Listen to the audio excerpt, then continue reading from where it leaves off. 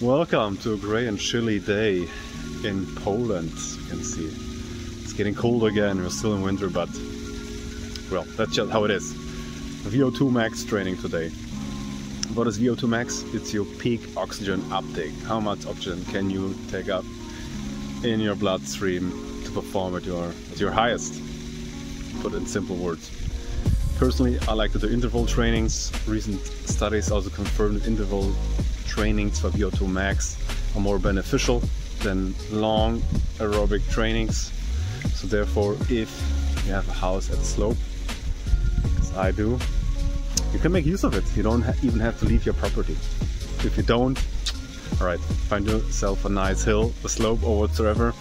You can see it here to my side. Gonna be warming up, gonna be running up the hill 3-4 times, easy pace, and then gonna push it out 10 times, 100%. Gonna sprint up 100%, walk slowly down, shortly recover for 1 minute and go again. 10 sprints and you're done. It's okay, so let's get started.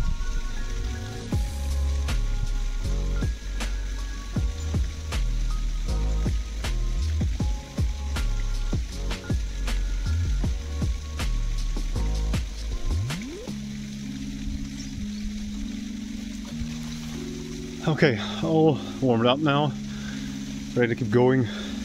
Just on a side note, maybe you heard of the book Longetivity by Dr. Atitta.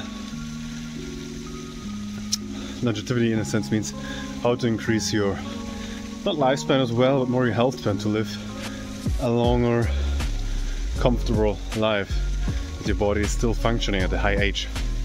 And to do so, one of the key indicators also of VO2 max uptake combined with your grip strength, muscle mass, and then you can go into nutrition, sleep, and so on. But VO2 max also one of the key indicators.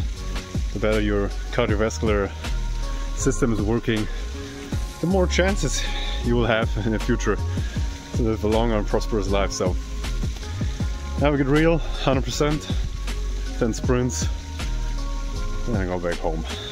Do some other stuff, all right?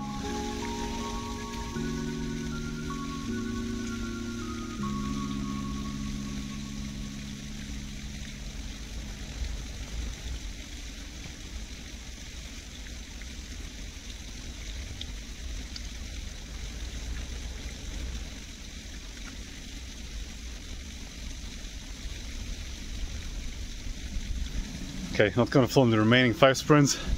Short break, keep going. Not done for the day. Later on, got the boxing classes. Have to cook lunch now, take care of the kids later, and get back home. So yeah, simple one, 10 sprints. You're done twice a week. And you're good to go. Alright guys, see you next time.